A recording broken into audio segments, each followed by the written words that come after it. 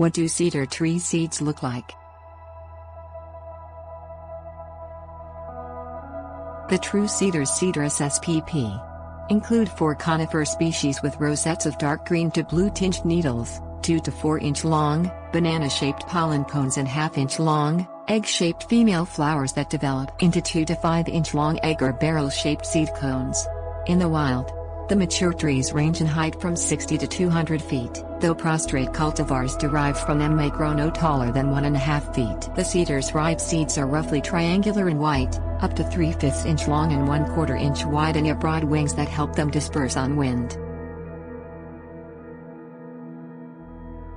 Distinguish true cedars from false cedars.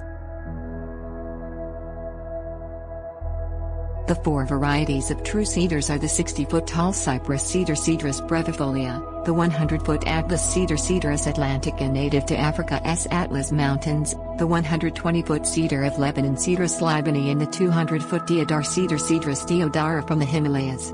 Deodar cedar is hardy in U.S. Department of Agriculture plant hardiness zones 7 through 10, and the other 3 species are hardy in USDA zones 6 through 9.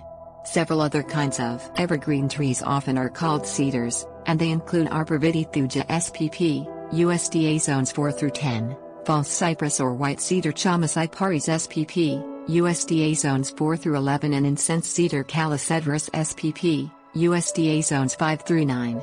Because they aren't true cedars, however, information about true cedars seeds may not apply to them.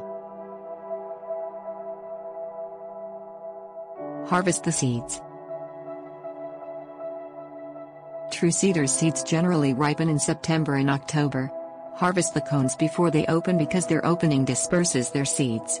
After twisting those cones to separate them from their tree, spread them on a tarp in sunlight and leave them there until their scales relax to reveal the seeds.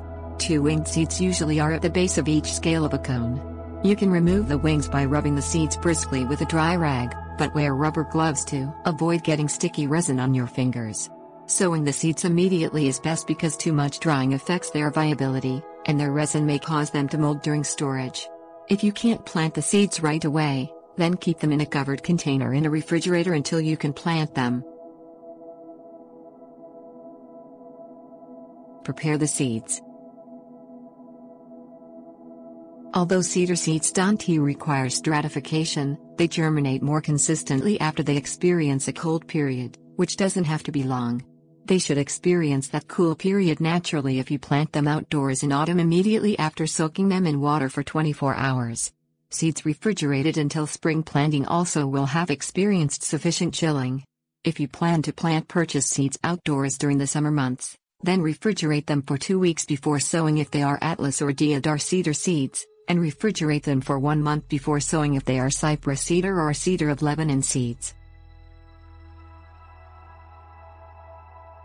Sow the seeds. The outdoor location for your cedar seeds should have sandy loam.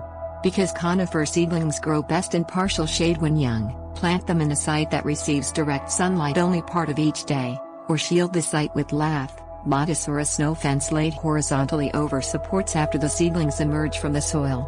After loosening the soil in the chosen area to a depth of 1 foot, sow Atlas cedar seeds 1/4 inch deep, Cedar of Lebanon and Cypress cedar seeds 1/2 inch deep, and Deodar cedar seeds 3/4 inch deep. Space the seeds 4 to 6 inches apart.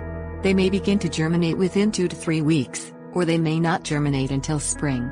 If your climate has cold winters, then mulch the seedbed or seedlings with a 3 to 4 inch thick layer of straw or dead leaves after autumn's first hard frost.